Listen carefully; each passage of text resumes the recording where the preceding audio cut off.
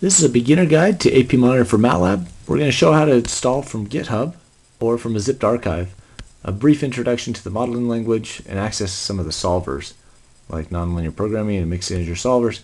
We have dynamic simulation, differential algebraic equations for model predictive control or moving horizon estimation, and then also tie-ins to data science and machine learning as well. So visit APMonitor.com to go ahead and get started. You can select the try it online to solve optimization problems. Okay, so that's just an example of the modeling language. There's also documentation available, as well as a version in Python, or the one that we're going to be covering is the one in MATLAB.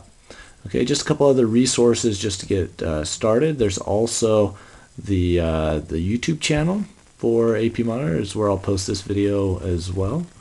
You can also come to some of the courses that are available with an introduction to programming, process dynamics and control, dynamic optimization, and optimization techniques as well. So those are available. There's also a discussion forum as well that you can join. Now this is, you can post files and get help from the community of users or from myself. So just go ahead and post your files there if you'd like. Okay, so those are just some of the links, and then also some of the references that are that have used APMonitor. We'll update these here. You can see some of the 2017 ones, and then going back from there. Okay, so some of the applications, but the one that we want to focus on today is this Get APM MATLAB. So if you select that, then you can see a couple different ways to obtain the files to be able to run it. It's freely available for industry or academia. Just go to the APM MATLAB with demo applications on GitHub, and you can see the different versions. We're going to go to the APM MATLAB version, and then you can just download this, download zip file, and then it'll download this archive for you. Okay, I'll just download it to the desktop.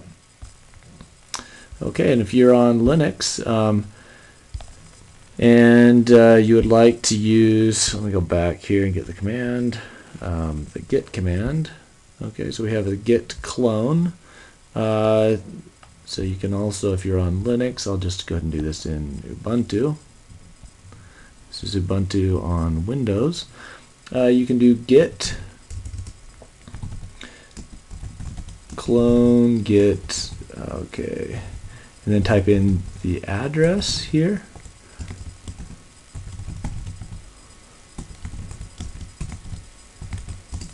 And then it will start cloning and retrieving the objects. And then once it's done, it'll be there in your directory, the APM MATLAB. Okay, and it shows you some of the test applications that are there. Okay, so that is in Ubuntu, or we downloaded it onto Windows as well. Third way to get it is actually right here. You can get this zipped archive, and that's equivalent to getting it through the GitHub. It's just from the APMonitor webpage. Okay, so let's go and open this up. I'll go and open up the GitHub version, and it's going to extract it. So you want to just delete the one that's the zipped archive after you're done extracting it. You can come in here to some of the, these are the APM functions, and when you load APM, you add path to that. And so let me just show you an example there. I'll go ahead and just, so when we do add path, we're just adding a path to that directory. So when we call something like APM solve, then it is going to use that function. So if I come over here to APM, I can see APM solve right there, and if I edit it, that's what the function is doing. You can go down through the source code. Okay, so let me run through a couple of these demo applications. I have this one is one, main.m. Just go ahead and open up that. We're going to be running this model right here. This is a differential and algebraic equation model, and we're going to run it. There's a little bit of a README there. So this is just differentiating or solving the differential equations. So it's dynamic simulation. And then once this opens, then we're going to be able to run it in MATLAB. So the other thing I'll mention too is we're going to be using the public server addresses. So we're going to be using a public server to solve these, but if you'd like to install the APM server on your own computer, there's a link for that, and I'll show you how to get to that later. Okay, I'm just going to click the Run button, and then it's going to go through and solve this demo application. You can see solution.demo appeared, and then you can see the dynamic simulation solution. If you open up this solution demo, you can see the results. Okay, so if I type Z, then I'll see that it came back as a structure. There are my times, and Z.U, or Z dot, let's see what those are, Z dot X. Okay, so there's the X vector and Z dot Y, and then you can plot Z dot time and Z dot X, for example, and it'll bring up this plot. Okay, so that's the first application. I want to show a couple others as well. We have, for example, a simple optimization problem with 4 variables constrained between 1 and 5 with an inequality constraint, and then an objective function as well. So I'll go ahead and just solve this one as well. It'll again send the information off to the server. So if you type APMonitor server and search for that, you can also download the APMonitor server on your own computer. There's just a couple steps to be able to do that. You have to install Apache and PHP, and then you just copy in the APMonitor files. Okay, and this is a Windows server version, but there's example instructions there if you want to use your own computer. You don't want to rely on an internet connection to solve these problems.